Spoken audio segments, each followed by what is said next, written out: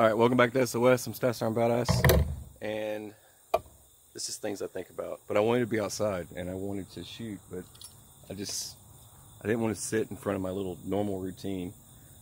I made these. Check those out. Those cool. I'll show you how to make those, for those of you that want to know. Shooting my little Mongolian bow for a little bit today, and I guess the topic would be, it's only yours for as long as you can keep it, right? You got to stay alive, right? And once you once you're gone, it's somebody else's, right? Becomes somebody else's. So I got to thinking about bug out bags, right? And you know, some fella said to me that, you know, you can, you know, he keeps some ammo in there, like some 22 ammo and like some pill bottles and things like that inside of his kit. He can trade with that, right? Little bottles of alcohol, booze, right? So he can trade. Packs of cigarettes, smokes. I don't know, roll your own, you know, the little bugle boy. What was it? What was the other one? Prince Albert in a can. What's the joke? You call somebody, hey man, you got Prince Albert in a can? You better let him out. That one went far left. I must have been giggling when I shot that one. Don't make me laugh if I'm shooting at you, right? Alright. So the thing is, like the wandering traveler, and you know, people would suggest, I would suggest it, right? It's redundancy. You need to have more options, right? More options available. Keeping stuff like that in your bag, no big deal. But also keep money, keep cash in there, keep it broke up, like individual $5 bills or something like that. You know, that way you can break it up a little bit. There's going to be some cases where this is before all hell breaks loose. You know, before it gets crazy, you want to be able to have some money. What if you need to buy gas? It hasn't gotten crazy yet. People are just waiting in line, right? And then you got one guy in front of you that's got like little bottles of booze. You got a guy behind you with packs of cigarettes. You got another dude that's got some ammunition. But you have $40 in your pocket, right? And you need to buy, these knocks aren't so good, but they work. Hey, I made these. Don't knock it. So anyways, if you're the guy with the cash, you need 20 bucks in gasoline. You know, gas prices are going to spike. You got 40 bucks in your pocket. 40 bucks will probably get you that gas. You mean, you might have to do, it depends on what you're dealing with. If it's a regular old gas station, you might actually still get it for 20 to 20, right? Something along those lines. But it makes me think of War of the Worlds, right? I said, not the, you know, the one with Tom Cruise in it, the crappy one, the van, the only van that ran, for some reason he was the only guy who had a van that ran and put down the highway, and here comes the mobs. The mobs of people are coming at him, banging on the van. Give me the van! Get out! Get it! Give me a ride! I want that van! Then a guy produces a gun. Give me the van, Tom Cruise. Now he convinces the guy to let him get his kids out. And gets his kids out, and what happens? Another guy with a gun shoots the guy who just stole the van with a gun. Then it's like a vicious cycle. All you hear is screams, pop, pop, pop, pop, pop, pop, pop, pop, pop, all over the place. Probably the best scene of the whole movie. That's probably about it. The whole movie. I mean it. Yeah. Anyway, see, he didn't make me laugh, so I was able to shoot. Anyway, there's that. Wandering traveler. You're trading. You have to sleep. You're gonna have to sleep at some point. and thinking you're gonna sit around and trade with folks, and somebody's gonna be taking note. Someone's gonna be there watching you and saying, you know what, I want what he's got, and he's gonna have to sleep. He might go to sleep and not wake up, right? And that bag, that kit, all that stuff's gonna be gone. If you've got a lot of stuff, right? If you've got a lot of stuff, someone's probably gonna want to take it. And there's people that will tell, you know, if you're someone out there, everyone's different. All of you are out there different, you know. We can't all carry the same, we can't all do the same thing. And for some cases, for most folks, just grabbing their wallet, their keys, their gun is probably going to be their best bet at survival. Just saying. You know, some people probably don't need a lot of stuff. For some folks, they're going to need a get-home bag, a minimalist kit. It's just a standard everyday items. You get to thinking about, I've got a wallet, I've got some money, right? I could rent a hotel room for the night. Things just went sideways. I'm coming back. I'm coming back home. Why would I go grabbing so much crap to bring with me? Why would I need? Depends on the circumstances.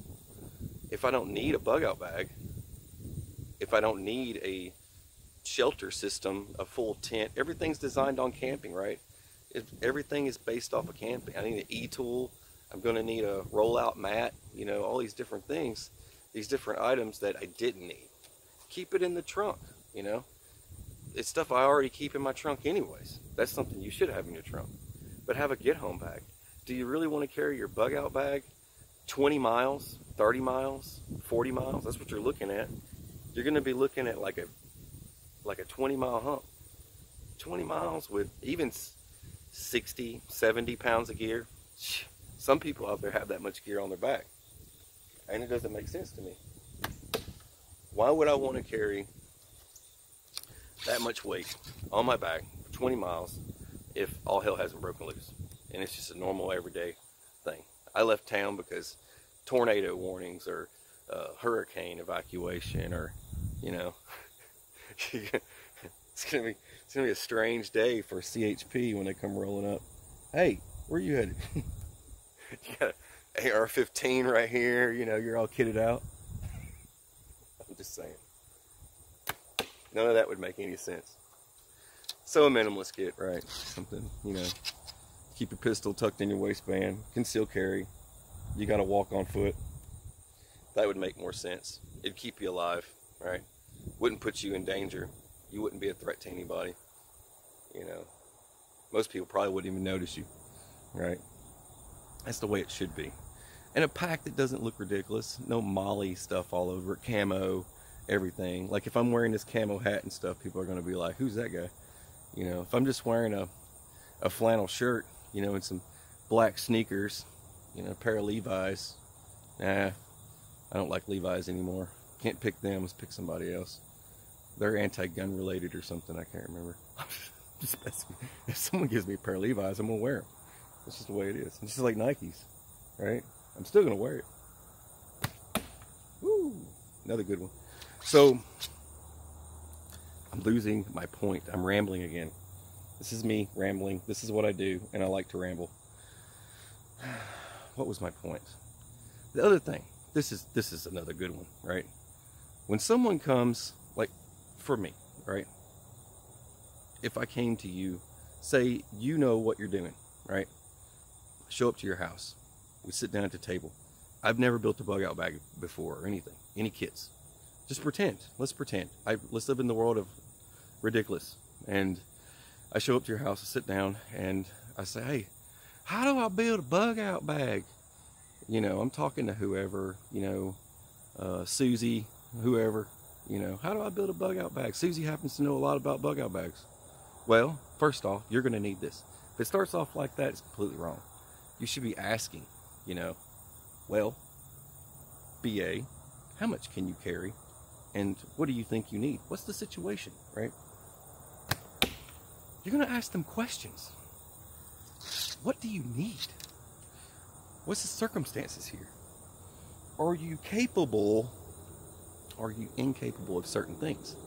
Not everybody can carry that much crap. Not everybody can do certain things. So you have to like look at the individual. You know, there's been several situations where I've been sitting down in little locations, meeting up with folks, and I've been situations where a person would tell me, hey, I can't do that. You know, there's no way. There's no way I could carry that much crap. And what would I carry? Base it down all the way to a fanny pack or something. Something small. And then do the basics. Just up a little mini flashlight, right? Small flashlight, you got light, see where you're going. Big lighter, you can light a fire. Just saying. I don't need 30 pounds of kit to get it done. I can still do the same thing with less in different circumstances. Just temporarily to get me by. Because in the beginning, it's not going to be that way. So you got to keep that in mind. But then when it starts going really sideways, that's when you need all the good stuff, right? But for get home situations, I wouldn't say a person needs that much crap on them. And it could get you killed. And it ain't going to matter if you did. And getting spotted, bug out situations, different bug out vehicles. You know, if you drive a red Chevy Z71, let's just pretend, let's make some stuff up here. Say Billy drives a red Z71 and he's got a little trailer behind him and he's hauling all of his stuff. He's getting out of Dodge and he's going to get seen by a lot of people and they're going to want what he's got. Just saying. The other thing, I mean, like in a vehicle like mine, you guys have seen, you know, what I would bug out in. I would definitely camo net that sucker, right? I was in a topic on Patreon. And the topic had led me to a suggestion that I'd never mentioned. A few suggestions, multiple suggestions I'd never mentioned before.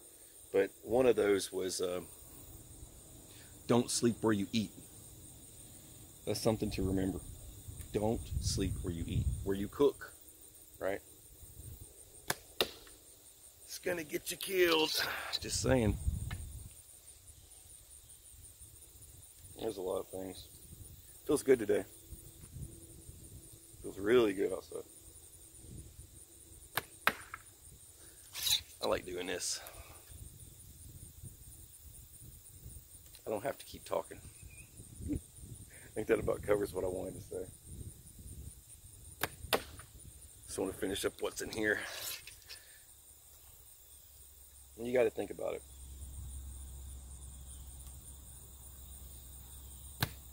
I guarantee you, the amount of stuff that I carry on my person every day, if I can't survive with that, something's wrong with me.